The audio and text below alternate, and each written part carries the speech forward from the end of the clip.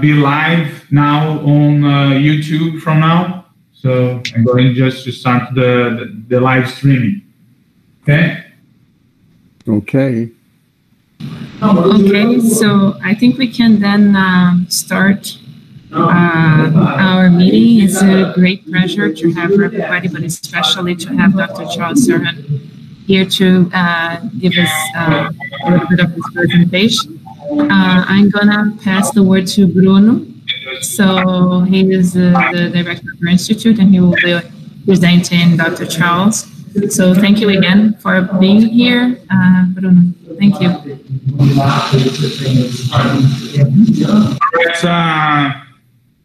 Let me just first say thank you very much for Dr. Charles Serhan to join us today to give this talk on the 2020 view of the Resolvins and specialized pro-resolving lipid mediators in inflammation. And Dr. Serhan is currently the Simon Gellman Professor of Anesthesia in Biochemistry and Molecular Pharmacology at Harvard Medical School. And he's also full professor of oral medicine, infection and immunity at Harvard University. He got his education first, his baccalaureate degree from Stony Brook University, and then his PhD from New York University School of Medicine and Medical Sciences in '82. And then he moved to the Karolinska Institute for his postdoc and the period as a visiting scientist from '82 to '86 in physiological chemistry.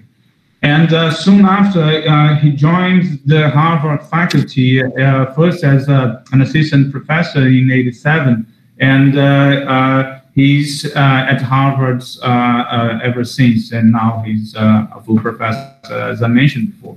I had prepared a very nice PowerPoint presentation with all the biographic details of Dr. Serhan. But you will have to believe me that he has lots of awards and honors, and I have two full PowerPoint slides of it. And these also resulted in 572 papers published so far. And I'm sure that we'll see a lot more coming from the Serhan lab. And these papers amassed more than 60,000 citations on the Scopus database. And if we look at the Google Scholar, it's even more impressive with 87,000 citations for his papers, giving an age index of 134 Scopus and 157 at Google Scholar. That's it's really very impressive, as you all know all these numbers. But most important and most impressive are the actual scientific contributions that Dr. Charles Serhan did throughout this year. So his role in defining inflammation resolution as an active, highly regulated process involving several specialized mediators and different cell types was extremely important. And this view actually substitutes a previously more prevalent view that the resolution of inflammation was a passive process based on basically on the dilution of the phlogistic agents. This group also elucidated the structure and identified several novel resolution phase lipid mediators that control both inflammation and return to tissue homeostasis, such as lipoxins, aspirin-triggered lipid mediators, Resolvins, and marazines. His group also defined the complete stereochemistry of each of these specialized pro-resolved lipid mediators, known by the acronym of SPM, and identified their specific receptors. they also demonstrated that these SPMs are agonists of resolution and introduced several important concepts such as quantitative resolution indices and resolution pharmacology. But I think I've known Dr. Serhan past 22 years, and when as younger, I was still young then, PhD students, Cristiane Bandeira de Mello and I visited Boston and had an opportunity to talk with Dr. Serhan on the work that was Cristiane's PhD project, studying the role of lipid mediators in the resolution of allergic process and the role of eosinophils in these conditions, in these situations. And from this talk came two very interesting papers in the Journal of Immunology.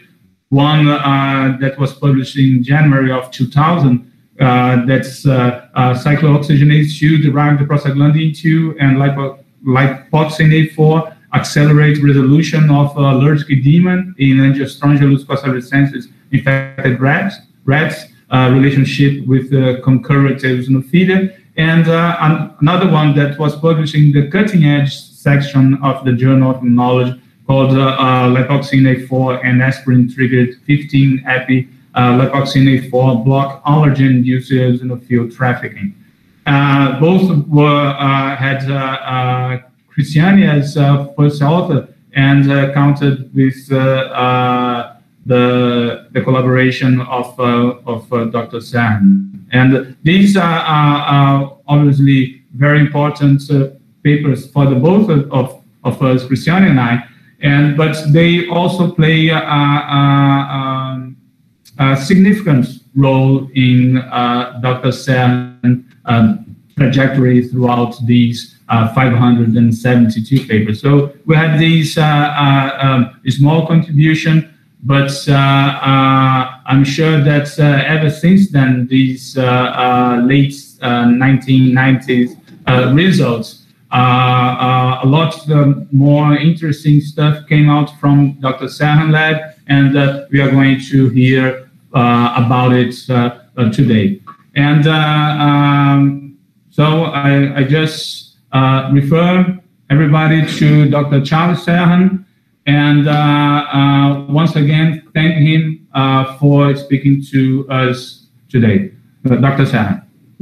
Okay. Hola, everyone. This is live from Massachusetts, so I hope that you can all hear me, and I want to thank Bruno for a very nice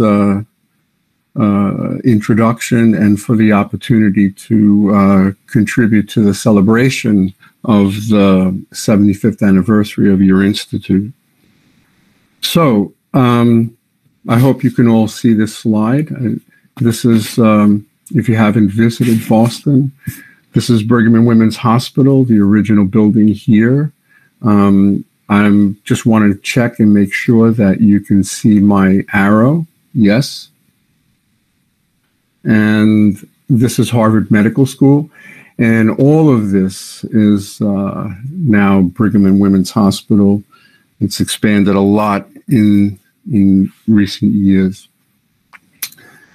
As Bruno mentioned, I met both Cristiane and Bruno many times when they were in Boston. And this is a picture of them from the 1999 meeting of the Icosanoid Research Foundation that took place in Boston.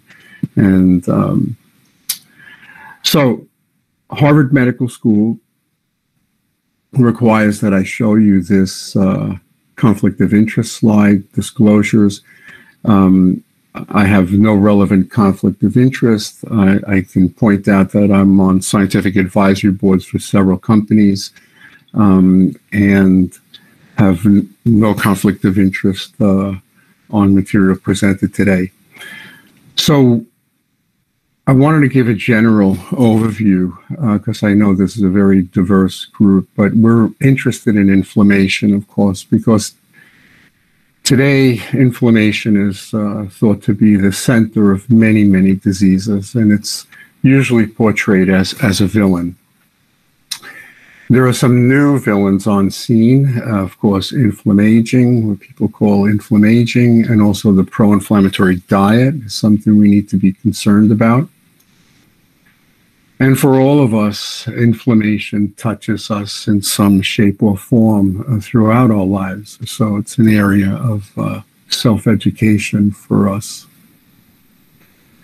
Inflammation is continually in the news, and this is an article on top from New York Times talking about inflammation and chronic diseases. Here's a recent Harvard Magazine article covering inflammation and our participation in the resolution. And here's one I like very much from France, from the newspaper Le Monde in the Science and Medicine section, talking about inflammation as the malady of the century. So I know that your institute, you're interested in Chagas disease, and this is a paper that came out earlier on leishmania and how Resolvin D1 could help drive that infection. And also there was documentation there on the levels of Resolvin D1 and D2 in individuals in Brazil. Working with the late Herbie Tanowitz and his colleagues, we found that Trypanosoma cruzi, certain species actually produce resolvins, D1, D5, D2, in this work with Romancolis.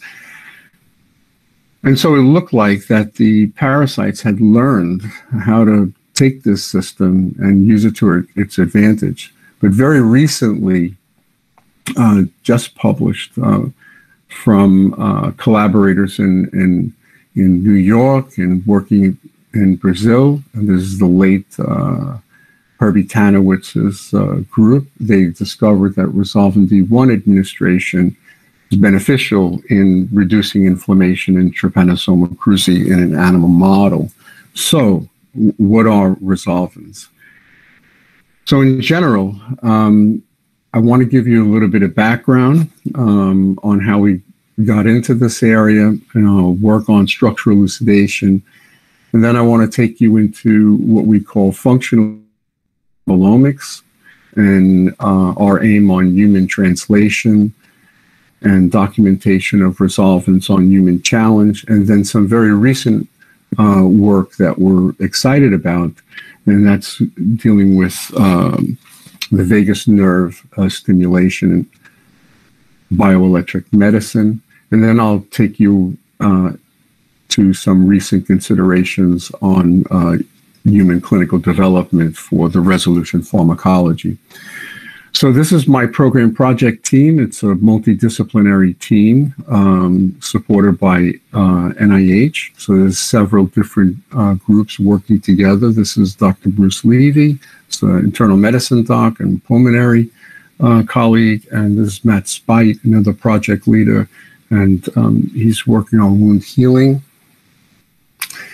And overall, our group is interested in how does acute inflammation resolve and what are the mediators and mechanisms in this resolution process. And this is my own group here, very recent shot. This is Dr. Nan Chang, and I'll talk about her contributions, and Dr. Javier De La Rosa, Stefania Libreros, and I'll talk about their contributions today. So, when we looked at the decision paths of acute inflammatory response, it's clear that the acute response could either go to chronic or to complete resolution, and of course, ideal outcome of a challenge, a protective challenge, is resolution. So the acute phase is very well studied, and there are many, many chemical mediators, chemokines, leukotrienes, prostaglandins that play an important protective role in bringing about the cardinal signs of inflammation. And of course, acute inflammation could go on to chronic inflammation, abscess formation, etc. And we're very interested in human neutrophils because they can not only be protective, but they can also cause collateral tissue damage by their ability to inadvertently release noxic agents such as reactive oxygen species and proteolytic enzymes when they excessively congregate. And as Bruno mentioned, in the textbooks at the time, resolution was thought to be a passive process, just a simple dilution of all these chemical mediators to come back to homeostasis. And by studying self-limited acute inflammatory responses, we learned that this is a biochemically active process in animal models. And it gave us the opportunity to do the structural elucidation of the Resolvins first, and a whole superfamily of mediators that I'll tell you about today. So if we look at this acute inflammatory response and its complete resolution in self-limited models, there's very rapid edema formation in seconds to minutes, and then this green curve here is the neutrophil entry, and then they're lost from the site. And this is very important in resolution. And then there's a non-phlogistic, non-fever-causing recruitment of mononuclear cells and macrophages to the site. So it's within this time frame that we first captured the Resolvins and worked out their structures. And next, the protectins and the merisins. These were all born in Boston, and the lipoxins, which are also on the cusp here, they were born in Stockholm. We used the mouse air pouch initially to do a systems approach, to do the proteomics and lipidomics, as well as microRNA. And this, in a self-limited acute inflammatory response, gave us the opportunity to interrogate pus in a temporal fashion. So the way to remember this system is alpha signals omega, the beginning signals the end, or the arachidonic acid products signal the utilization of the omega-3 products. And collectively, we call these specialized pro-resolving mediators because they have specialized functions in resolution and many other systems. They're widely appreciated now to be stop signals, and this is from science, and here you see the lipoxins, Resolvins, and of course the annexin plays a role in resolution, work from Mauro Peretti and his group, as well as gases such as hydrogen sulfide from John Wallace's group in Canada, and also carbon monoxide from our group, working with Augustine Choi. So we use these two basic cellular assays to elucidate the key functions and structural elucidation of the SPMs. And that is the cessation of neutrophilic infiltration, that's the physiology, and the pharmacology that's perceived as anti-inflammatory, that's stopping the neutrophils from diapedicing and leaving the vasculature into the interstitial space. And then this pro-resolving side, which is driving efferocytosis and the clearance and killing of microbes, as well as apoptotic neutrophils from the acute inflammatory site. This extends on to bacteria and also viruses, and as well as fibrin clot resolution as well. So as Dr. Diaz mentioned, we introduced these resolution indices. Why? Because we needed to have quantitative markers of the in vivo actions to pinpoint the actions of each of the SPMs in animal models. So it took us a long time to recognize that pro-resolution was not equivalent to anti-inflammation. Why? Because pro-resolution is agonist-driven clearance, and it does not involve inhibition, unlike current anti-inflammatory agents. And collectively, we consider these as immunoresolvins because they stimulate resolution. So here is the view today of the resolvins, protectins, and merisins. They're formed from the essential fatty acids, and EPA is a precursor to E-series resolvins. I want to point out that we carried out the complete structural elucidation of each of these molecules, and that's confirmed by total organic synthesis. The D-series resolvins from DHA, and then the protectins and the merisins. The protectins, the resolvins of the E and D series, are also modulated by aspirin. That's not the case with the merisins, and aspirin triggers the epimeric forms of these mediators, and they are longer acting in vivo. So we view this as a gradient in a contained site, such as a pustule, as a gradient of forming these molecules with time. And we consider this the network resolution metabolome. So how potent are these molecules? Well, here is an illustration of the range of potency of the classic pro-inflammatory mediators that trigger the cardinal signs of inflammation, and prostaglandins are essentially in the middle here below complement components, and they are nano to micromolar potency in most systems.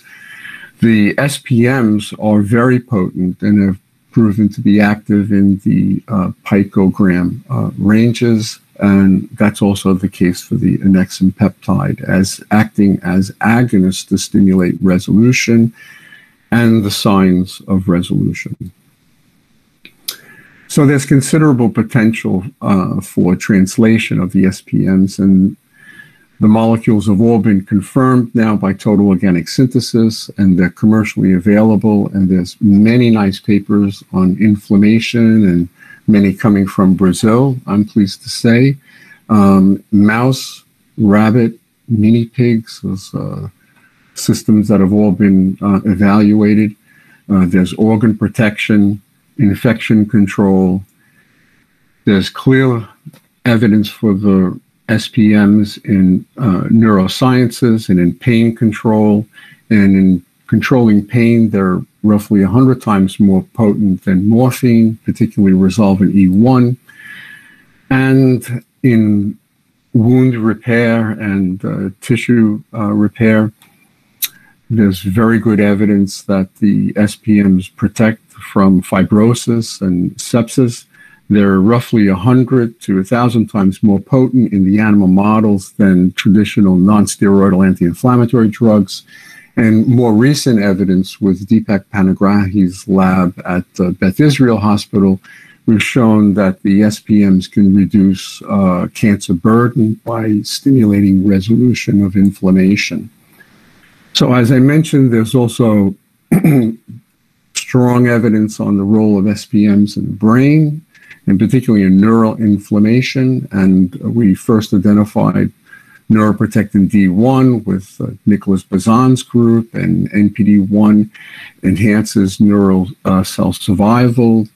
There's very nice work on protection from cognitive decline from the group at Duke, and in Alzheimer's disease of the group from Karolinska, and onward. Very exciting work coming up recently from Japan, showing evidence that the resolvins can protect from depression in animal models, and even the proposal that they are acting as neurotransmitters and antidepressants. So what about those resolution indices? So here is that cartoon illustration of neutrophilic infiltration to a site. The red line would illustrate non-resolving inflammation, while the green is the decrease in neutrophilic infiltration and their loss from the site. So this resolution interval is what we consider the midpoint of the loss of the neutrophils from that site. And that's what you want to keep an eye on today. We're very interested in this congregation of PMN, this swarming that takes place in different organs, because we think that this is the site for collateral tissue damage. And you can think about this system as a form of biochemical resilience, the power of a system to resolve. I'd like to get that idea out there. And what we learned is that if we treat in an animal model at time 0, of course, with a SPM, we can lower the magnitude of the acute inflammatory response and therefore shorten the R sub I. But we could also treat at the maximum neutrophilic infiltration, which was surprising and could expedite the loss of neutrophils from the site and inflammation. So we consider this the birth of resolution pharmacology and thinking about agonists to treat inflammation rather than inhibitors. And we learned, as many others have in using animal models, that non-steroidals actually delay resolution. They reduce the amplitude, but there's a persistence of leukocytes at the site, as is the case with COX-2 inhibitors, etc. And we consider these, and particularly lidocaine, as being resolution toxic. So if we look at a comparison of the SPMs in mouse peritonitis on this slide, for their ability to stimulate resolution by shortening that resolution interval, you can see that at nanograms per mouse, which is very potent, there's a dramatic shortening.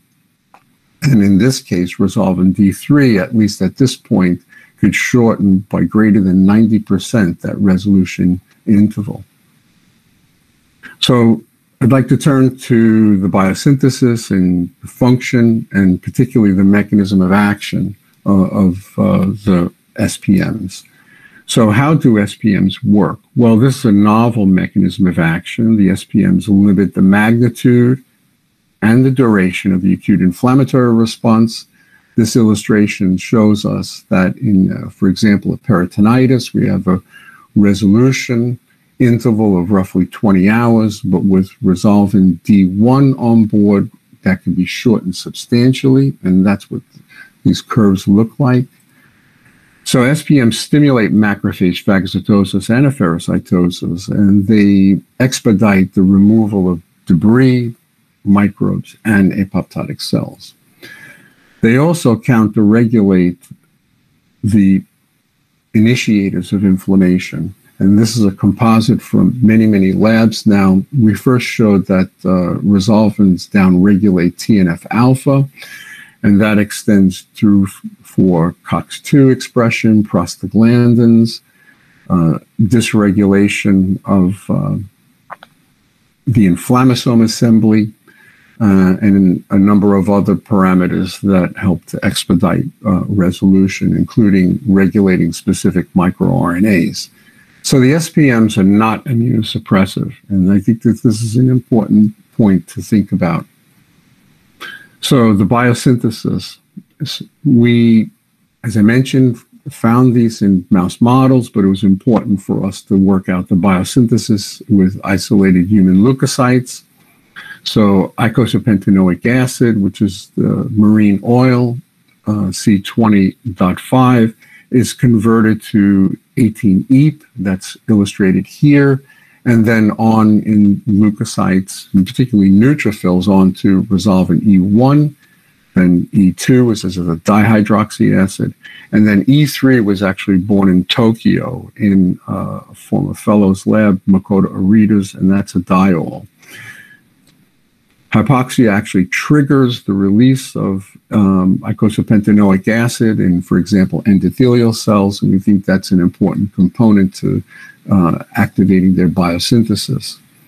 Here are some of the actions we originally described for Resolvin E1, and the one that's, I think, most important is the upregulation of interleukin-10, which is considered an anti-inflammatory cytokine, and blockage, for example, of platelet aggregation.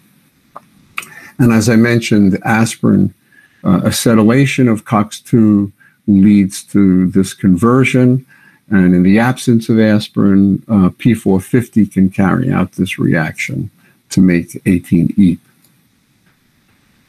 We've worked out the complete stereochemistry and the biosynthesis, and that's illustrated here.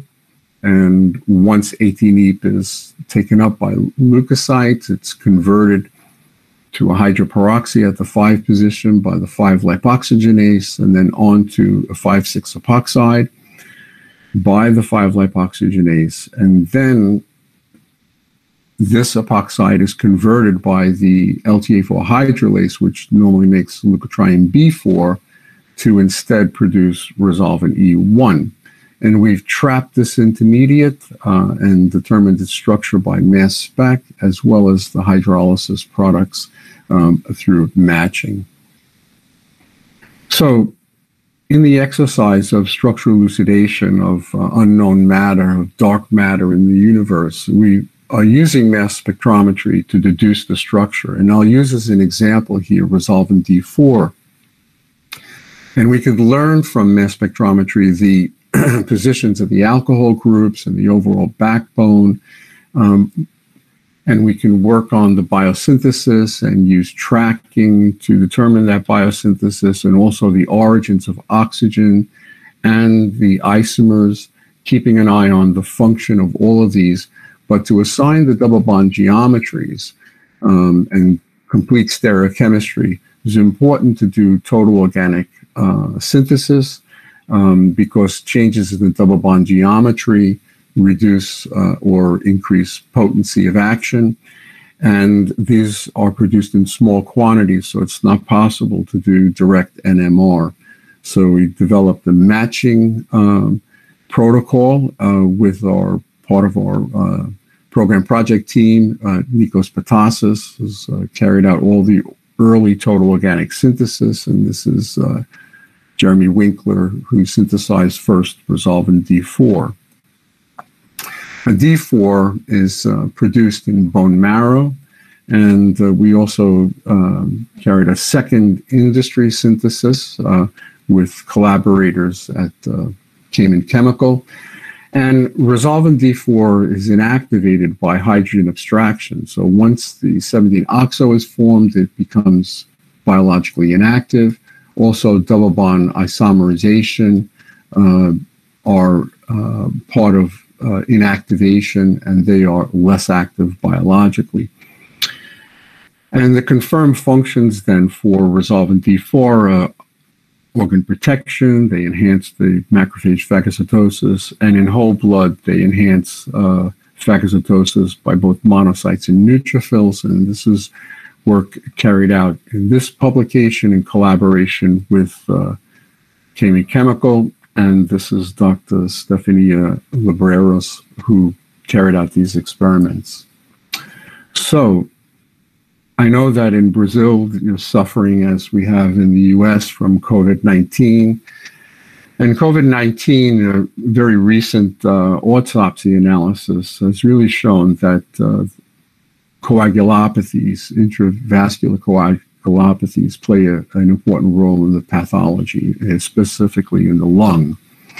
And we carried out a study of thrombus formation together with Denisa Wagner's group and Shola Jovine and Dia Chepanova here, and found that within this mouse model, there's a time-dependent production of the lipid mediators during this deep vein thrombosis progression model. And that if we used resolvins, and particularly Resolvin D1, it lowered thrombus burden, reduced the neutrophilic infiltration, and increased apoptosis in this model, as well as stimulating further SPM production.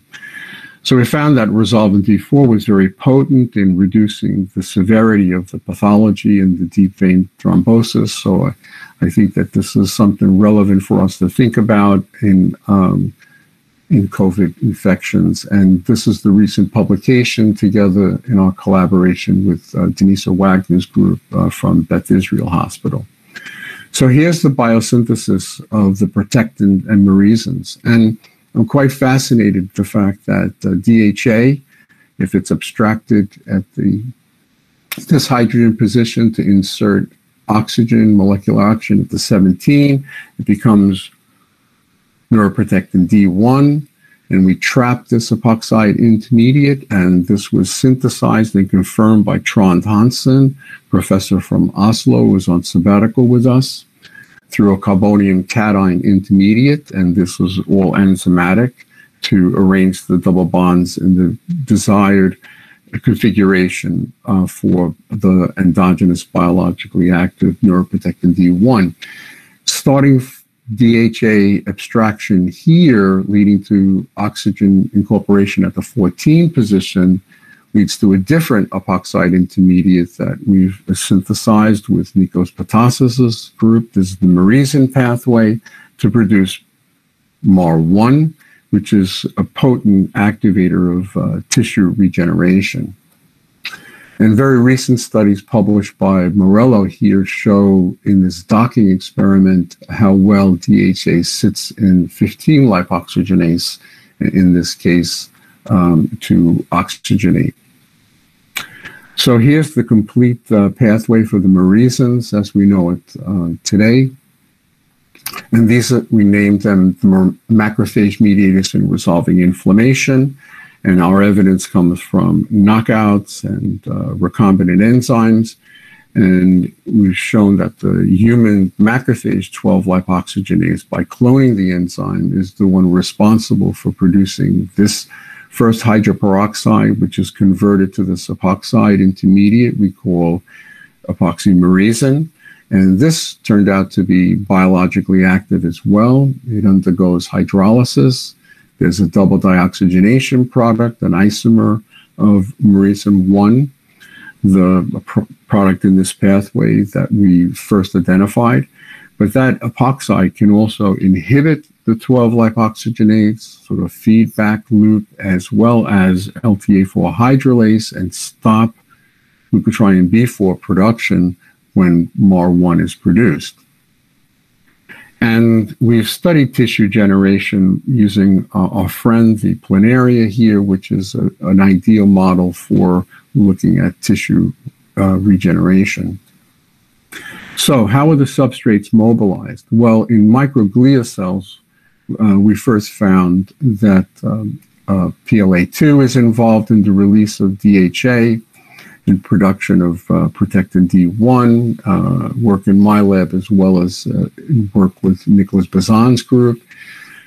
We also found that during an active infection or inflammation, the essential fatty acids, DHA and EPA, can be carried in as the free fatty acids on carrier proteins into an inflammatory exudate and then converted in a temporal fashion to SPMs. And very recently, Makoto Murakami's group identified a resolving SPLA2. This is type 2D here. There are many publications from Japan now on this. And we identified with microparticles a resolving SPLA2 with leucinorelin that's regulating the production of SPMs. So the cell types involved in producing the SPMs are illustrated here. We think the lion's share during resolution is coming from apoptotic neutrophils, as well as M2 macrophages, and initially leukocyte endothelial cell interactions can produce SPMs as well. And they're produced, if you could see at the bottom of the slide, in organs such as lymph nodes, spleen, etc. To give you an idea of the potency, show an older publication here on Resolvin D2. It's picograms per mouse, can stop neutrophilic infiltration in a cecal ligation puncture model. Higher concentration for NO production on endothelial cells here at 10 nanomolar. And work with Dr. Nan Chang on macrophages, where there's a reduction in the requirement of antibiotic treatment when SPMs are used, because they help to expedite clearance. You can see here that they're in picomolar potency, D1 and D5 on phagocytosis of E. coli. So in general, icosanoids such as PGE2 and LTB4 are bioactive in the nanomolar range, whereas the pro-resolving mediators in picomolar. So it's not really the size of that peak on LCMS that matters. These are transient mediators.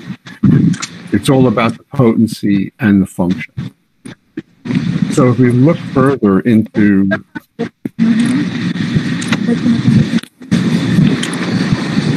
can you guys still hear me?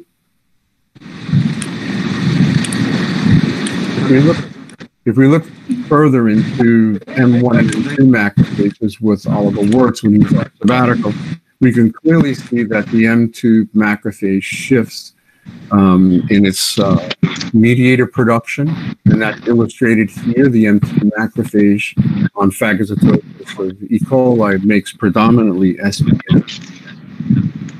And this gives us the subcellular localization event, which is well known that the 5-lipoxygenase docks with the activating protein FLAP to produce leukotrienes.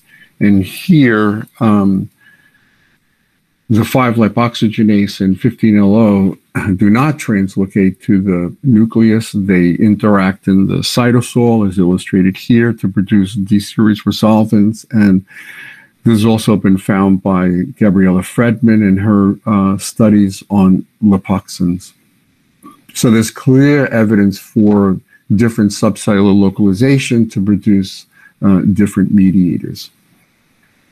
As I mentioned, bone marrow and lymph nodes are a site of production of the SPMs. So recently with Paul Norris and with Stefania, we looked at the impact of physiologic hypoxia in a hypoxia chamber versus normoxia on production of lipid mediators from M2 macrophages. And in this cytoscape analysis, you can clearly see, I hope, that there's an increase in red here in a number of mediators, predominantly the pro-resolving mediators.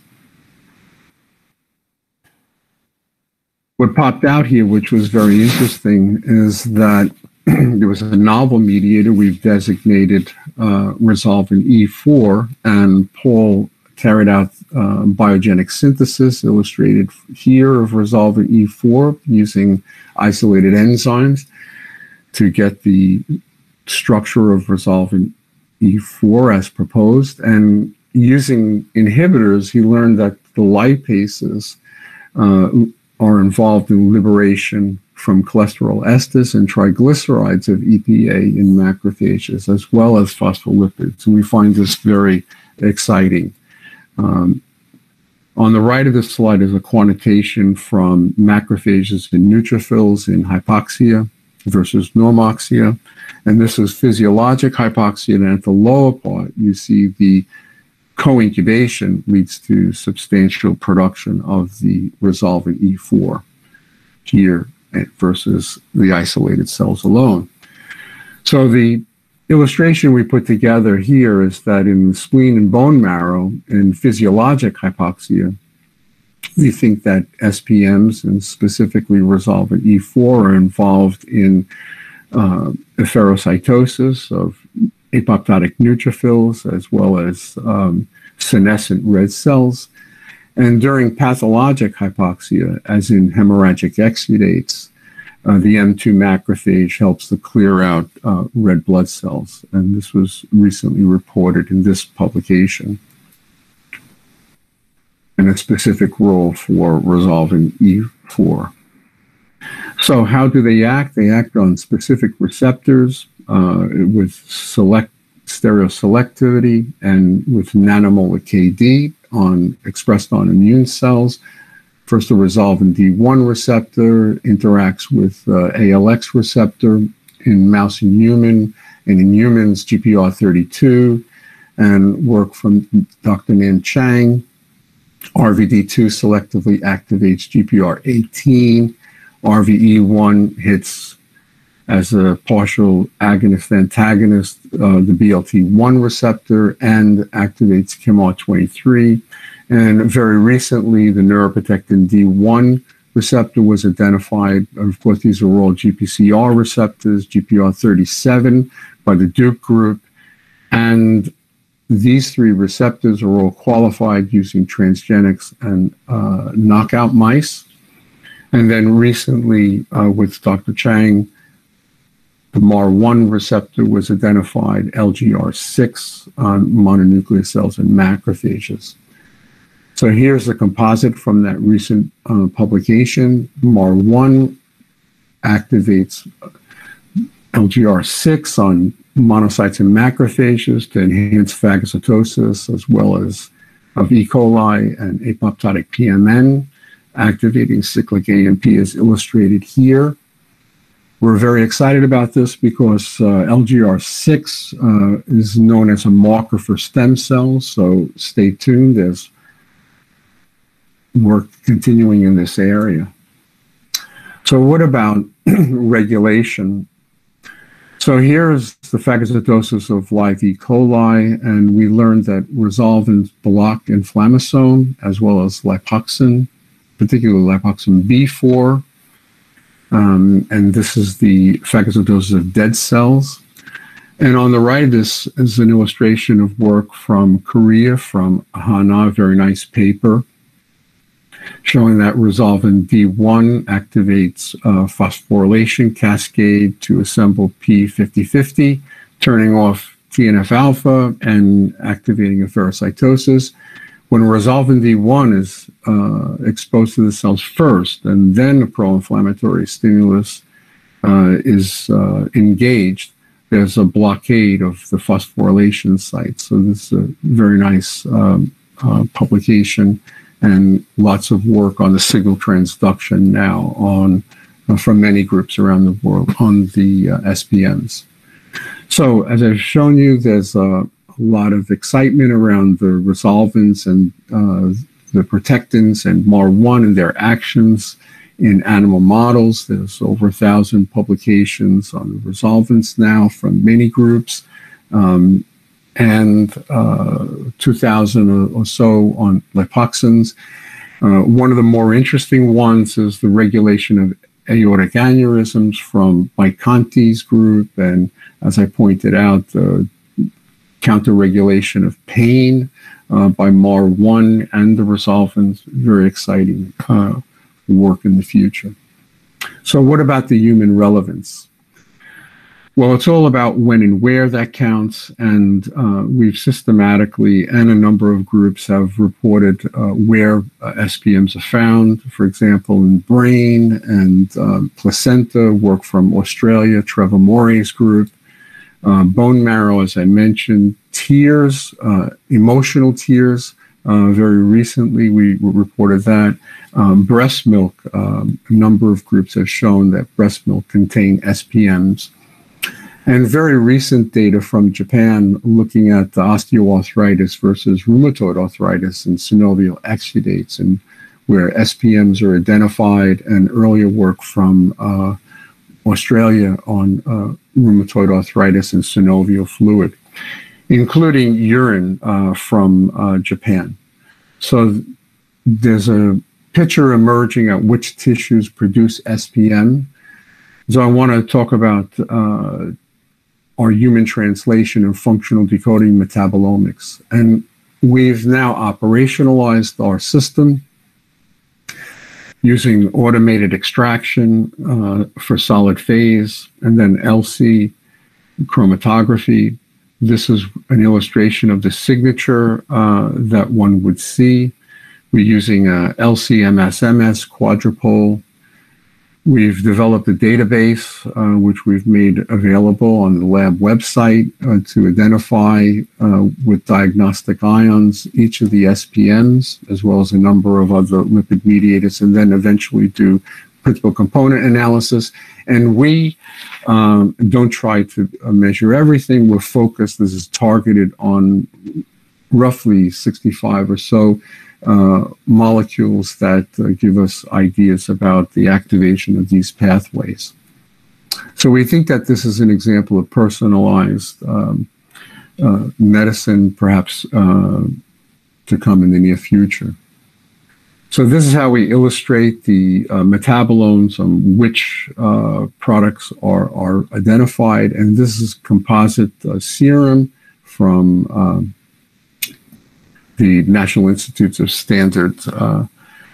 And we could see all the prostaglandins produced in human serum, the lipoxins, the leukotrienes, the E-series resolvins illustrated here, and the DHA metabolome, the resolvins, the D-series merisins, and the protectins. And what's important about these illustrations are what's not present, for example, in a particular tissue.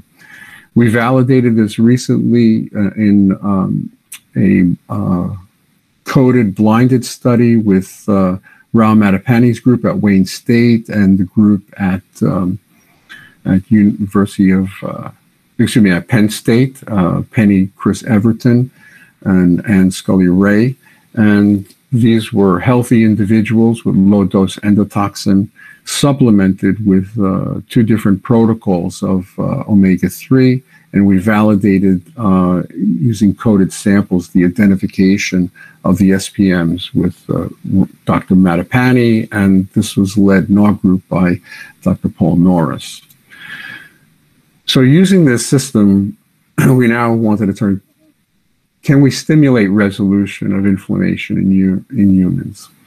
And this model, this blister of attenuated bacteria is introduced by Professor Derek Gilroy, which is known to many of you. He's in the UK, an early resolutionist. And here is the illustration on the forearm. And we now have this up and running in Boston with Dr. Levy's group as well.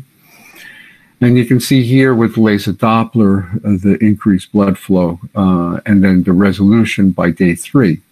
So using this exudate that's formed, one can do flow cytometry, and that's illustrated here, and it looks just like the original mouse air pouch with neutrophils coming in and then leaving, and monocytes and macrophages and lymphocytes coming on board.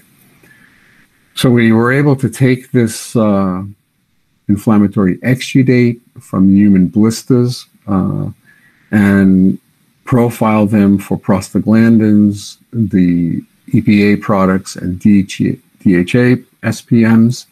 And that's illustrated here. They were identified by full MS.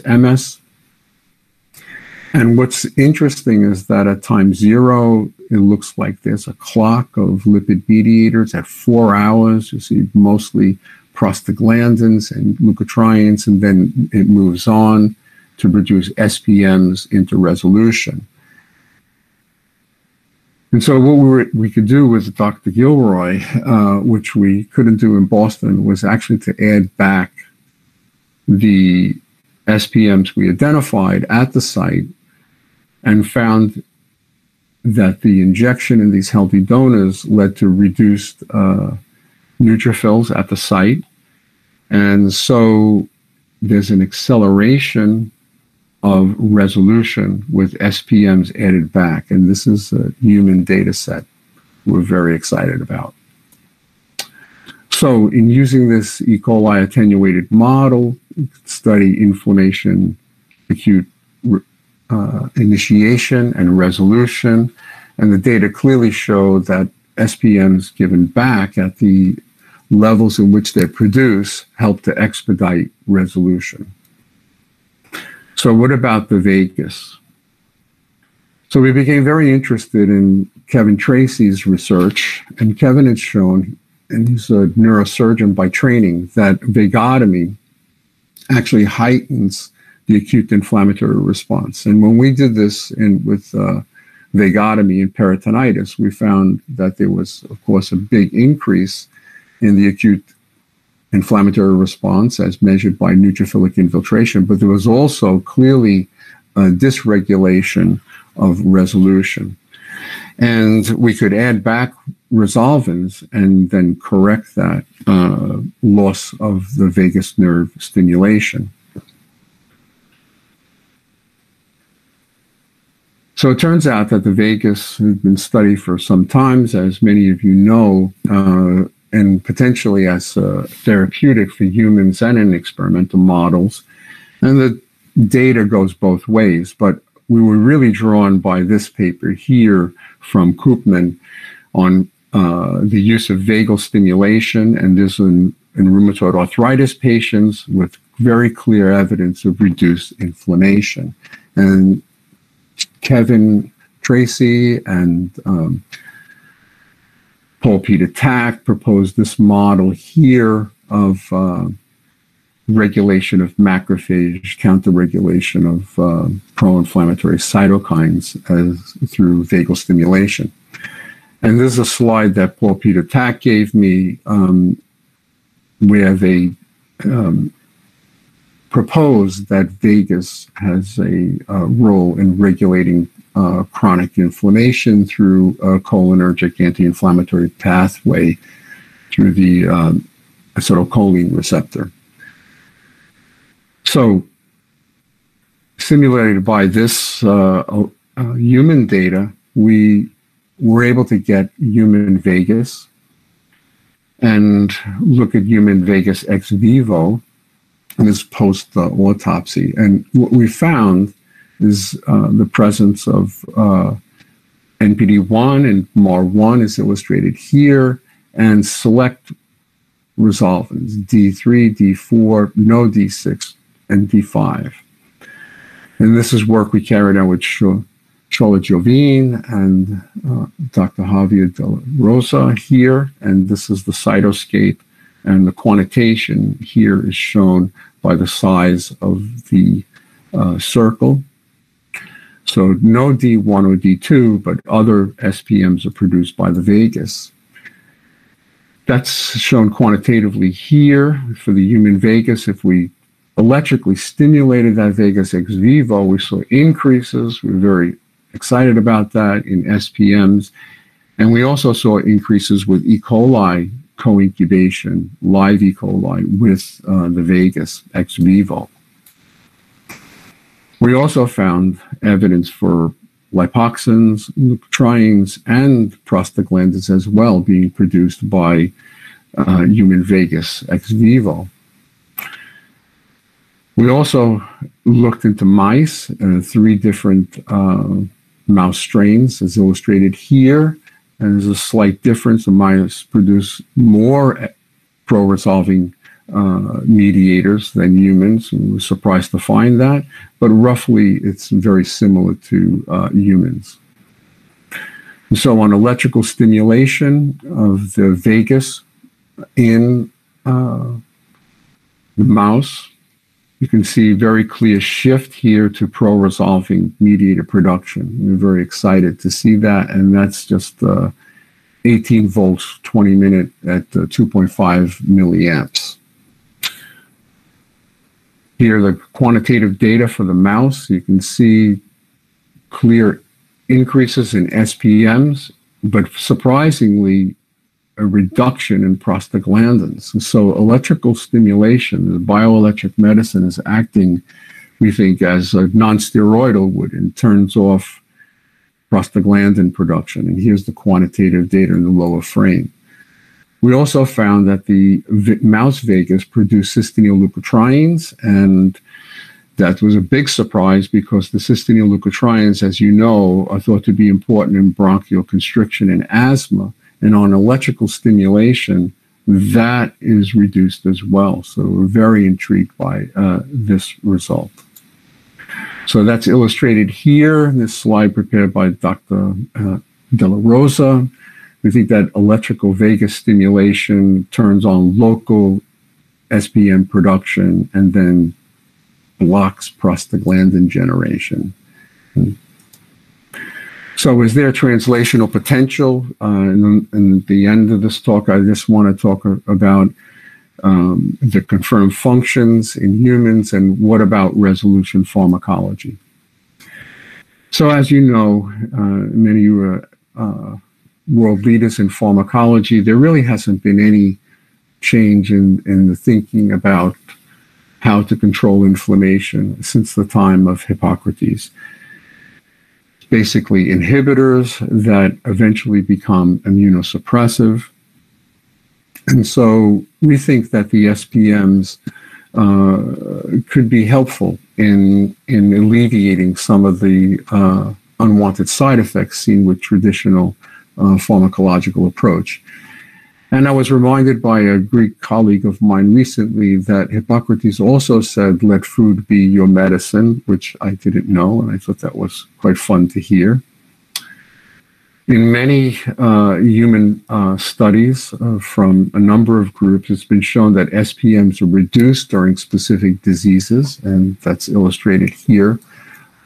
So the approach that we've taken is to make stable analogs of the Resolvins, since we have receptors, and some of them are illustrated here, and some have proven to be rather potent in animal models as agonists and mimetics.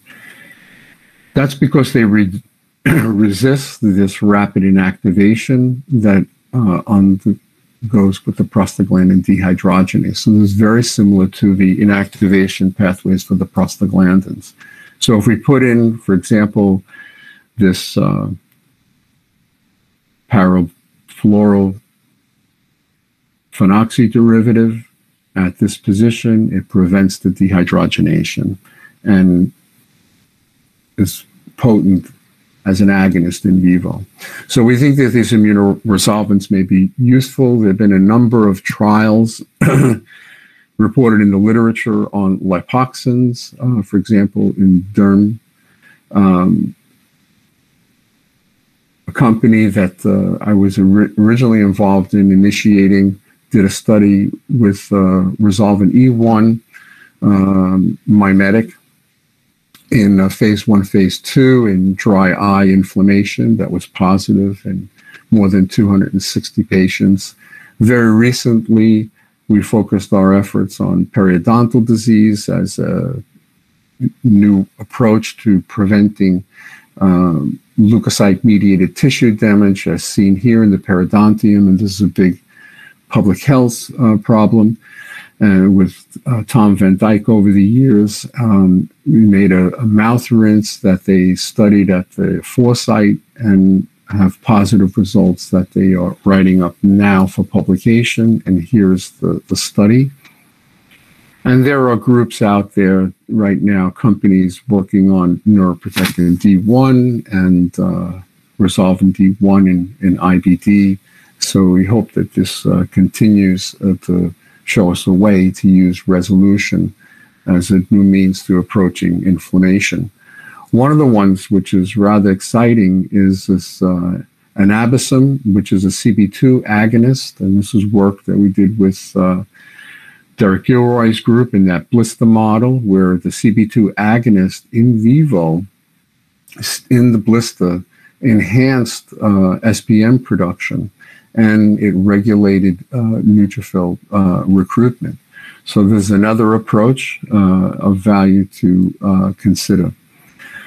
We also made nano-pro-resolving medicines, and we based that off the finding that there are nanoparticles produced in the resolution phase that are anti-inflammatory, work that we did with Lucy Norland when she was in the lab, and we've used them to package SPMs and SPM analogs and demonstrated that this is another approach to developing new therapeutics. We tried to stabilize the molecule, make them simpler to produce, and this is work with NCATs that Dr. Nan Chang led in my group. And here's Resolvin D1 docking on its receptor, and here's a benzo analog that we had found is easier to synthesize, less steps, and also docks within the receptor. Very recently, I was very excited to see this from a Japanese group reporting on Resolvin E2 using this approach, and made a stable benzo analog of Resolvin E2. And they found that this is very potent in the femtogram as the benzo E2. And so we hope that this will stimulate companies into moving into examining Resolvin E2.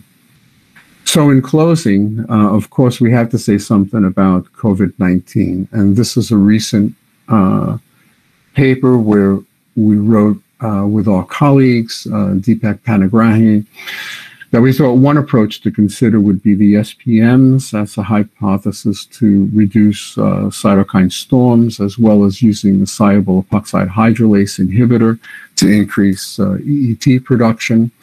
And the thinking here is straightforward, that you know that the ARDS in COVID is thought to be really triggered by the aberrant cytokine storm, triggered by the virus, leading to leakage permeability changes, as well as blood clots. And so we think here that increasing SPMs and increasing EETs through this approach could, at least theoretically, be beneficial. So today I told you about what we think about the resolution metabolome and illustrated the pathways, the receptors that we know of today, and these signs of resolution which we've introduced that are regulated by the SPMs. And certainly this is just the tip of the iceberg, and there are probably many, many mediators that help to orchestrate resolution. But I think from our studies, what we have learned is that pro-resolution is a new bioaction carried by the SPMs. Anti-inflammation is not equivalent to pro-resolution. We carried out the structural elucidation of this previously unknown dark matter in the universe coming from the N3 essential fatty acids. And we've introduced functional decoding metabolomics to help us guide the way in human studies. And we learned recently about electrical stimulation regulating eicosanoids and also increasing SPM production, which we think occurs locally.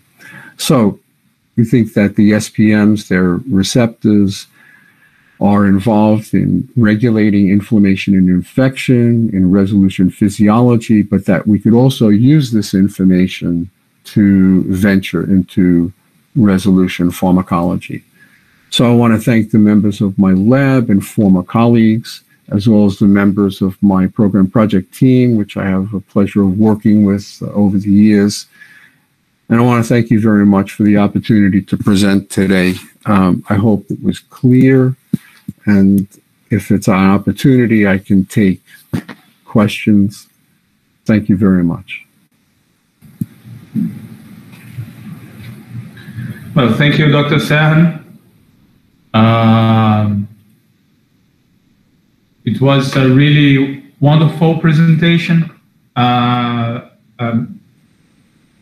Median asked me to take over the questions portion of the presentation, and we have a few questions that were basically put on the YouTube chat.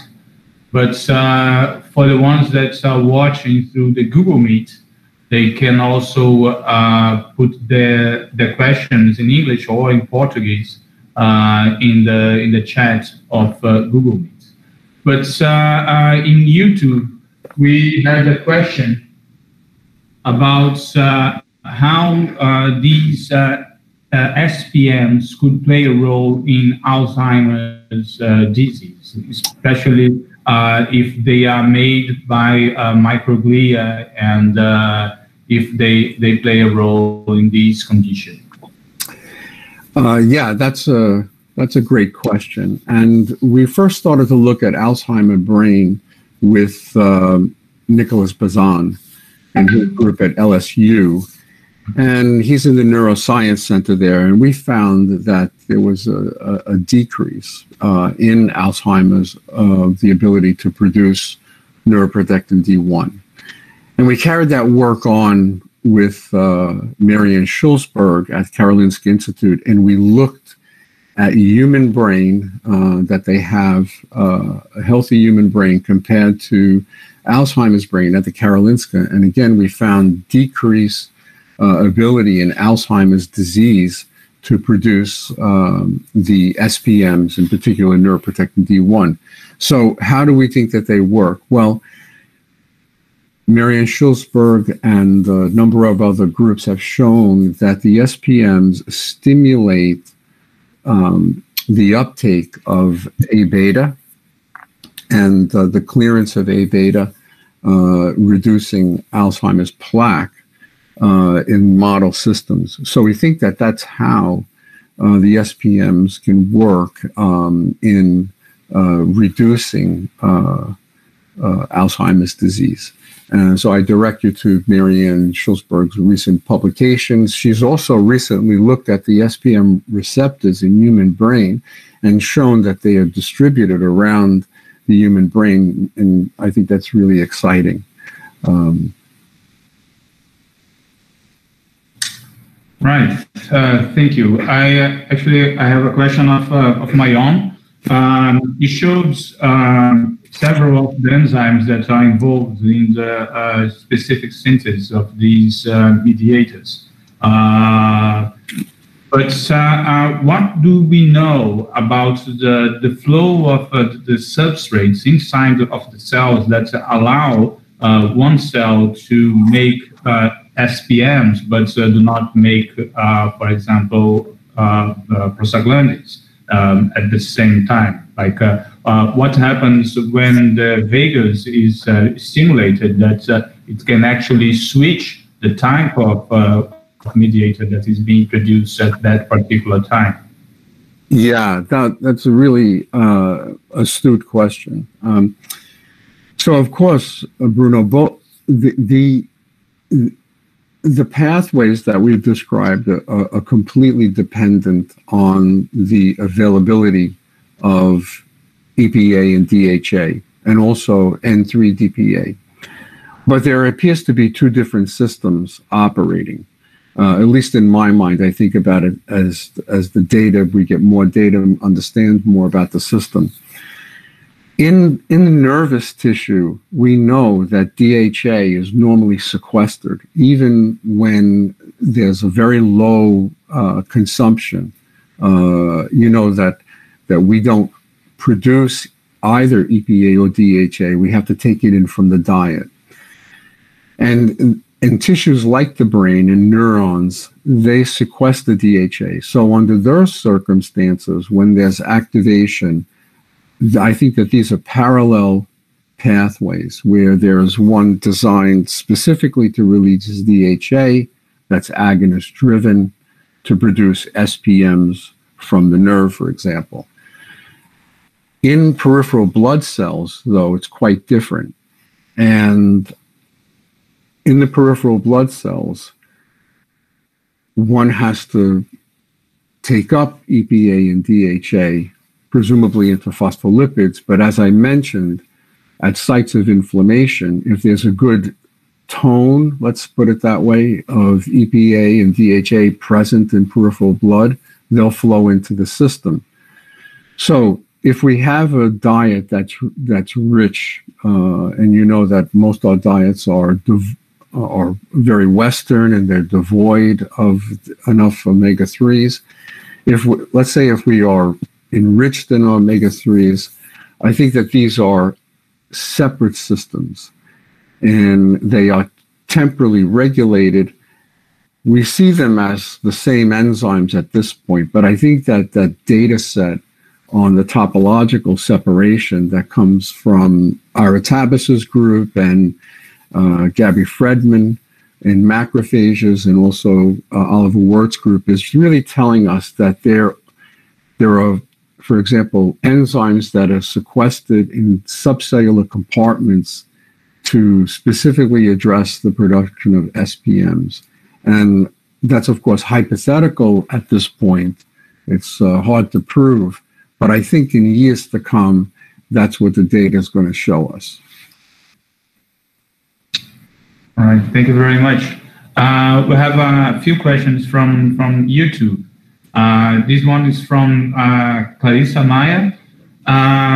Some painful diseases, such as fibromyalgia, evolve with chronic pain in the absence of evident inflammation. Could it be caused by basal resolvin deficiency?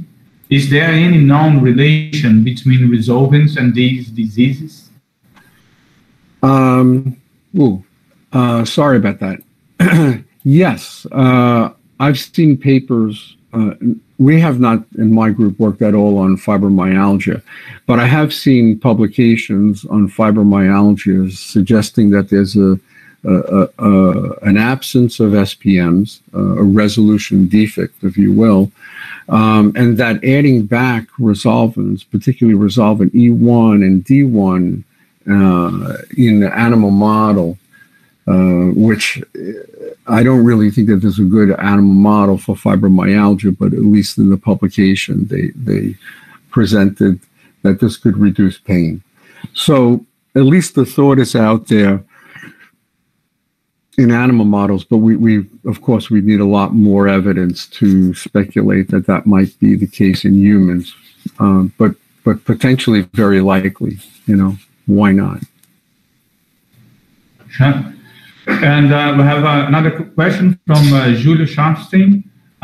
What is known about SPMs and angiogenesis? Viewed from the perspective of intracellular pathogens, is it known how they co-opt SPMs to increase survival?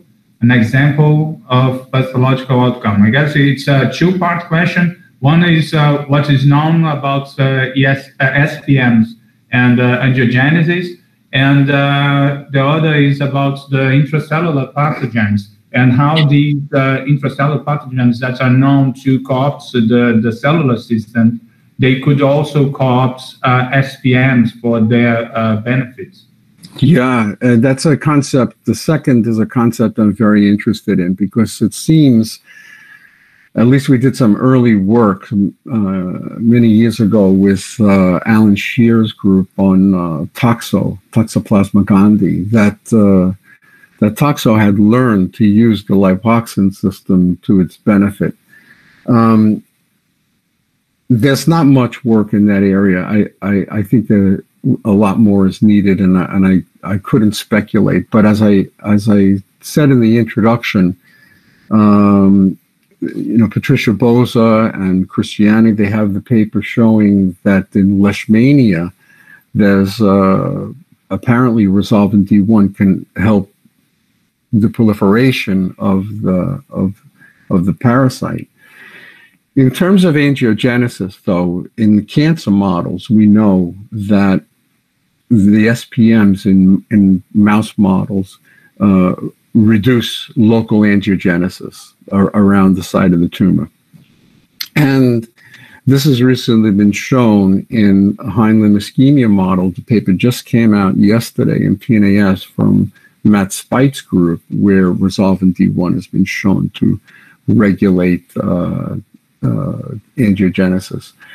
So I think it's a very important question in both scenarios, in the pathology of cancer as well as in parasite, but it's very early days, and I can reference back to some early work that we did with Dr. Yolanda Ferreira, who I know is online there, when she was with us on lipoxins, that the lipoxin can regulate angiogenesis by regulating the VEGF receptor. But that level of work, as far as I know, has not yet been carried out with the Resolvins or the other SPMs. Right. I have another question here by Dr. Patricia Martins. Do you have evidence of the potential effectiveness of SPMs on chronic lung inflammatory diseases, mainly those of fibrotic nature, such as interstitial pulmonary fibrosis, IPF, and others as pneumoconiosis?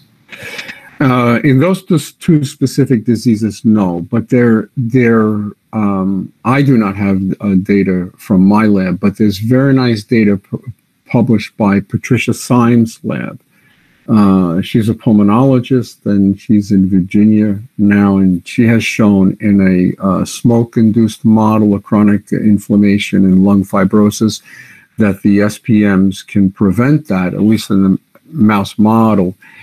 And also Bruce Levy's lab has been looking at chronic inflammation as well, and he's shown that a number of the SPMs can reduce and prevent that.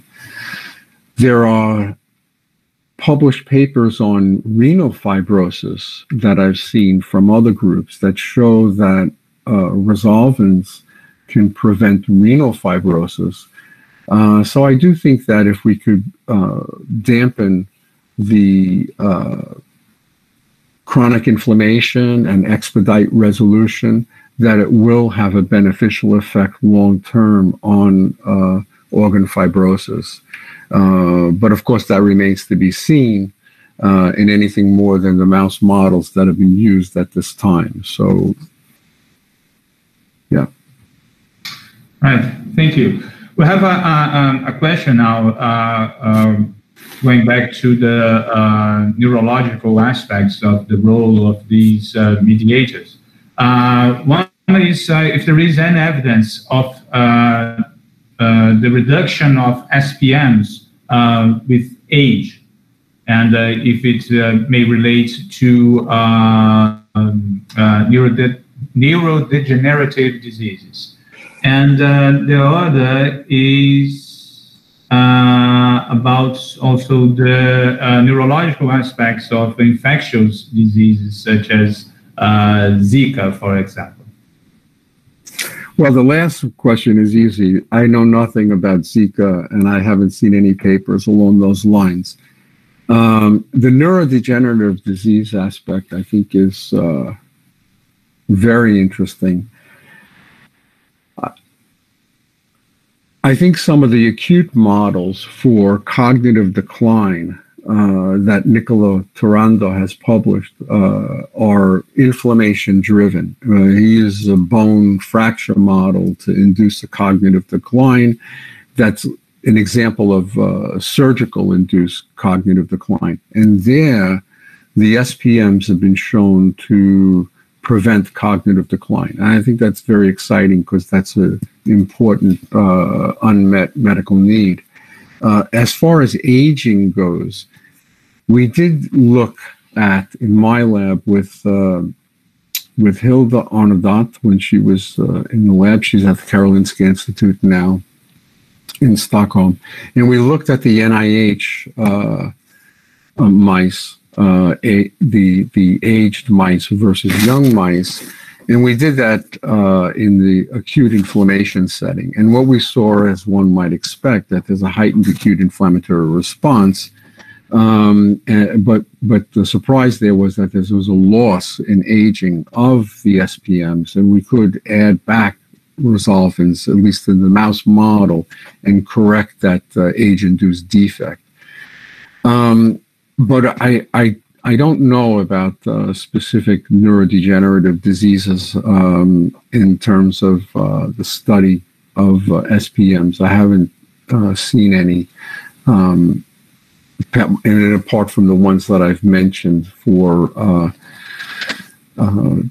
yeah, I mean, there is a Parkinson's disease study that was published with our collaborators from Italy, and the Parkinson's disease community is just beginning to realize that neuroinflammation is playing an important role there.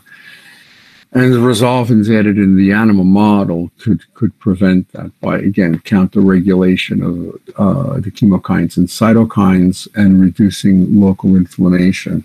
But human studies I haven't seen yet, and they're a challenge because of the nature of the neurodegenerative disease and timeline.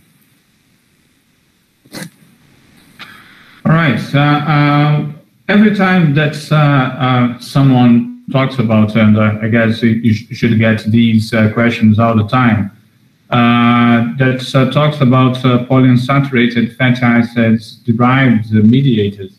it comes back to diets and how our diets actually promote inflammation, or they can inhibit inflammation.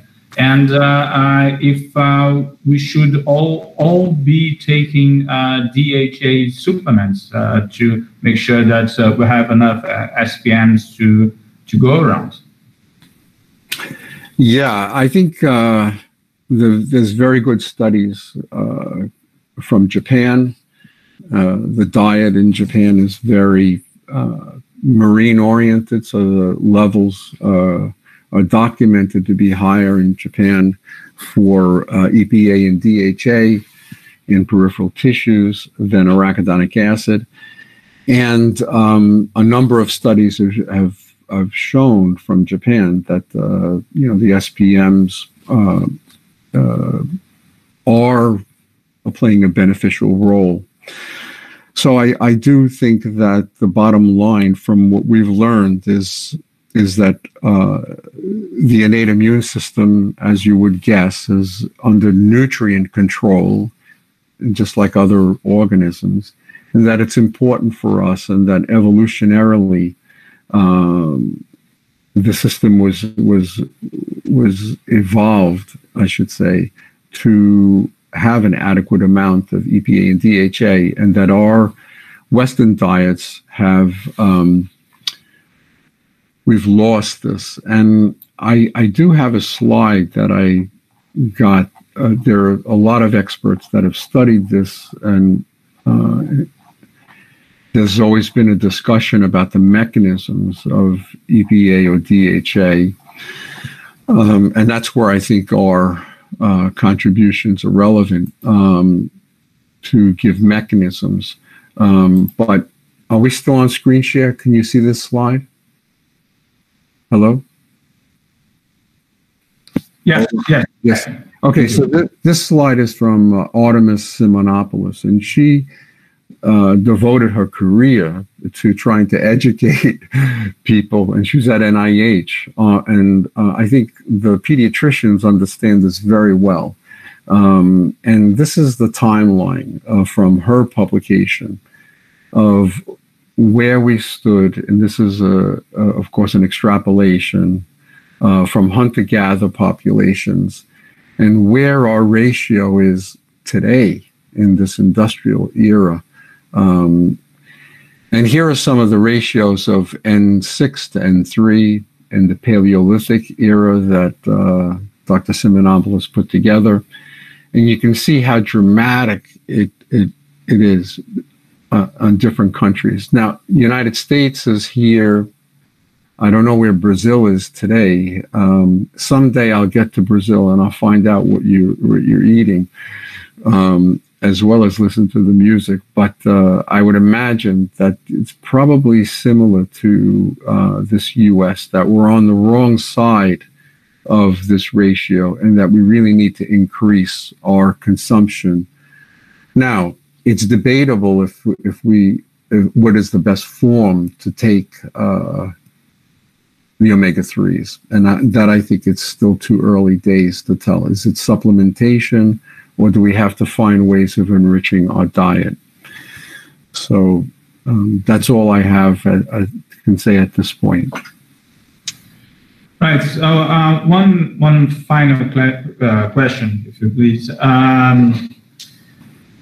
What would you say to someone that's after watching your presentation decides to study SPMs? How should one start studying these molecules? What kind of resources they are available?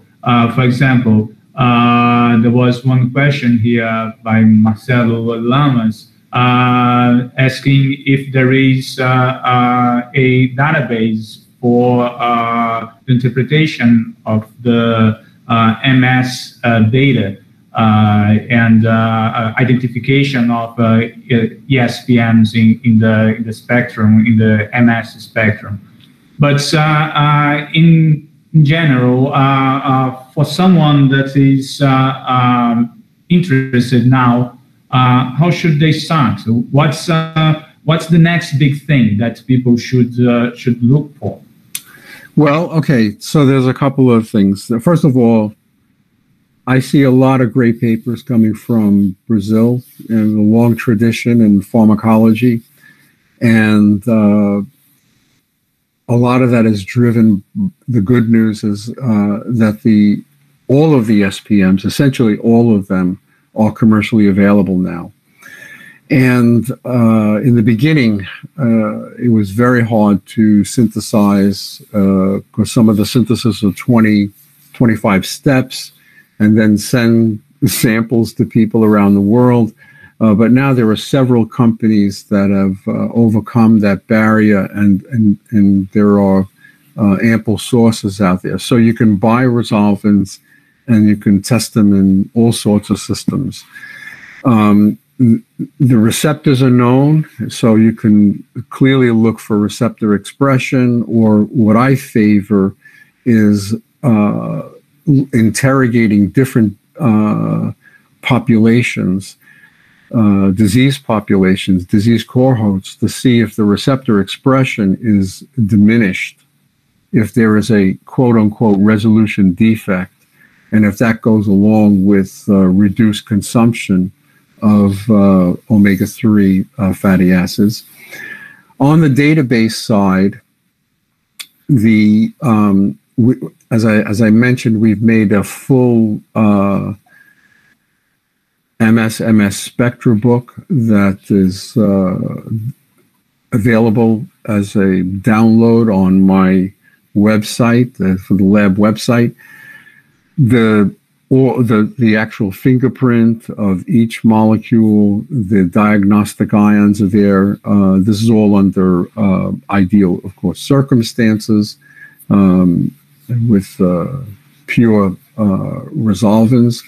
And so with that information available, certainly people could interrogate, if they have LC-MS data, untargeted or targeted, they could interrogate, at least initially, the presence or absence of the SPMs and in a particular sample, and then one would need to go further to establish a role in a particular system. So I think we're still at very early days, and Bruno, you're an expert in the area, and we're still learning things about leukotrienes and prostaglandins that we didn't know. And I think it's going to take us decades and certainly more scientific lives than just mine to figure out. What we have are the pieces now of the puzzle, and the puzzle needs to be put together. We need a lot of people in the area. And so if anybody wants to contact me about and ask questions specifically, I'd be happy to give you, my thoughts. But, in the end of the day, thoughts are cheap. It's getting the data that really counts. So I'm sure the questions around the parasites will be very important. Questions about metastasis were very important. Questions about neurobiology, whether the SPMs really are endogenous neurotransmitters. There's a lot to be done. All right. I thank you again. It was a very nice talk, very enlightening for everybody, very clear.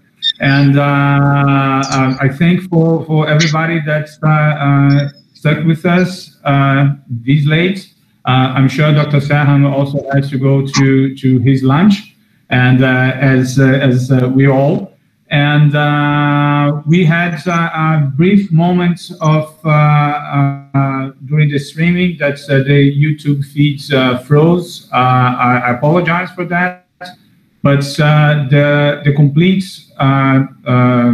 presentation will be available as it was recorded directly from the Google Meet feeds to the Google server. So we managed to keep that.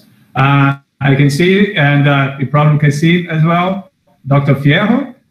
is with us now live on screen. It's very nice to see you. And thank you, Bruno. Thanks, Charlie. It was nice. Thank you. Nice to see you, Yolanda. I hope all is going well. Yes. Next time in person, Charlie. Yes, I have to get a dose of Brazilian jazz. It's on my bucket list. Yeah.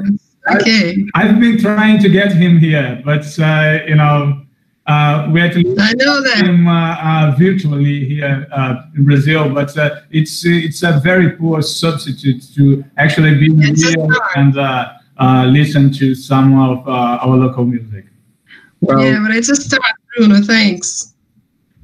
It is, yeah. When things calm down and the world gets back to some new normal, I hope to come and visit. And I know there's a lot of great science in Brazil, and there really is much to be done because the work has taught us, at least it's taught me, how important it is to work with colleagues that are nutritionists, that work from a different perspective, and we're making tools available to now interrogate what I think would be really important in personalized medicine and just general health in the future.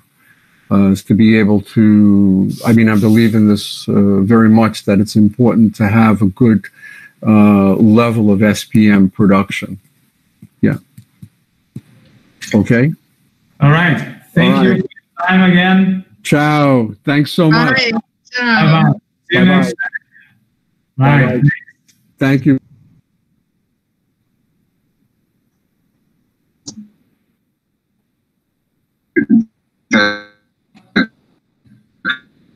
Work from a different perspective, and we're making tools available to now interrogate